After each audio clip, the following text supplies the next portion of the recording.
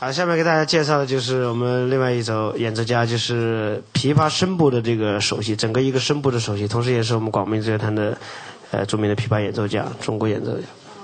Хотелось бы представить еще одного известного очень исполнителя нашего оркестра. Это исполнитель на музыкальном инструменте Pipa.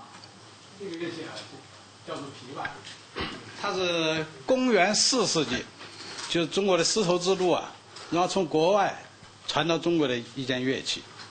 Этот инструмент называется Pipa. Он был пришел в Китай из-за границы в IV веке нашей эры.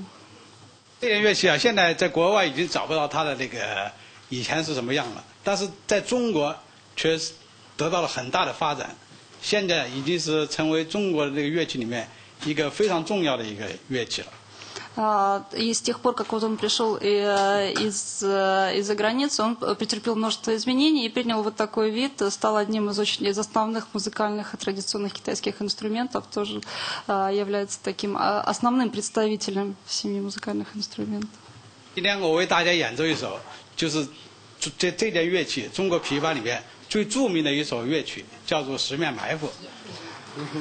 И вот сегодня я исполню произведение, которое сегодня уже упоминалось, это всесторонняя западня, в принципе, наиболее самое известное произведение в Китае, которое исполняется на пипе, на этом музыкальном инструменте. 这首乐曲啊，是描绘公元前2022年中国历史上一场著名的战争，叫做楚汉战争。然后刘邦用10面埋伏之计，全面消灭项羽的这么一个历史上的一个题材，而创作了一首乐曲。Описывает вот это в этом произведении музыкальном, как бы оно связано с одним историческим событием, которое имело место в 202 году до нашей эры. Это было военное событие, военная битва, в результате которой вот армия оказалась окружена со всех сторон.